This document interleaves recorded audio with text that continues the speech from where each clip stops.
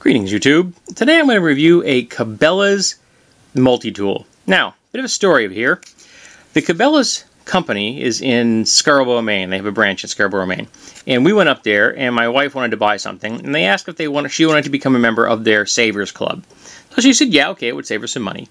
Well, their Savers Club, quote-unquote, is a credit card.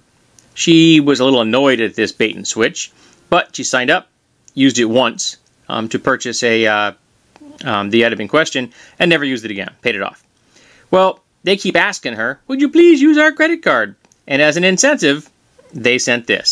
So here comes in a pouch, and the pouch is very thin nylon, but you could fit it on a 2-inch belt, so if you wanted to carry this, you could actually carry it. And then we have the tool itself. Now, you'll note a problem. It isn't the easiest thing to get out of the pouch. Now, I'm not pretending here.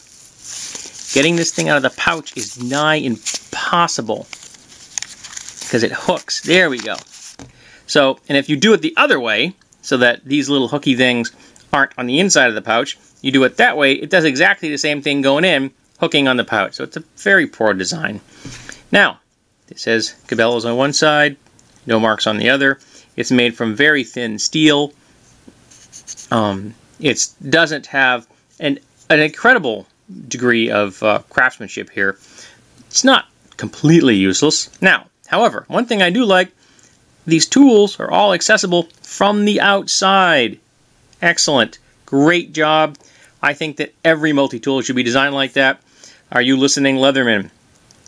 Has a vaguely usable knife blade here. Next we have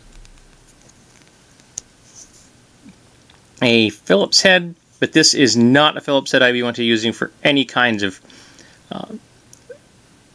aggressive task at all. Very, very light duty Phillips head. The fit and finish on this, quite frankly, these tools is not bad at all. It really is. It is pretty decent.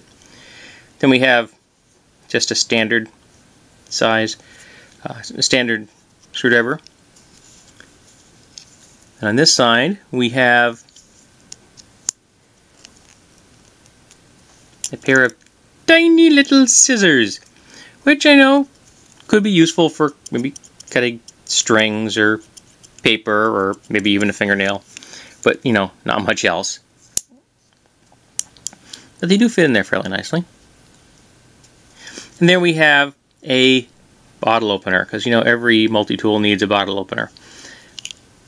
And then last on this, we have a saw. Now, why they included a saw on this tool, I am not sure. I mean, that saw is like the length of my finger joint. It is so small, I think it is absolutely useless. But it's relatively sharp. It's got the classic vertical and then slant tooth design. It's double road, so it's actually not a bad design. It's just really, really small. I think it may be useless. I can't imagine what you'd actually cut with that thing. Now, the main tool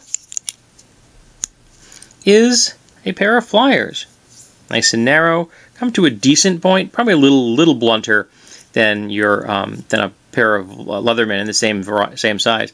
It's got a wire cutters. They don't mesh well. I can feel no resistance, but they probably would cut light wires. And again, relatively aggressive jaws in there for grabbing nuts and such. Now, one thing I will give them kudos for, there's a spring in there.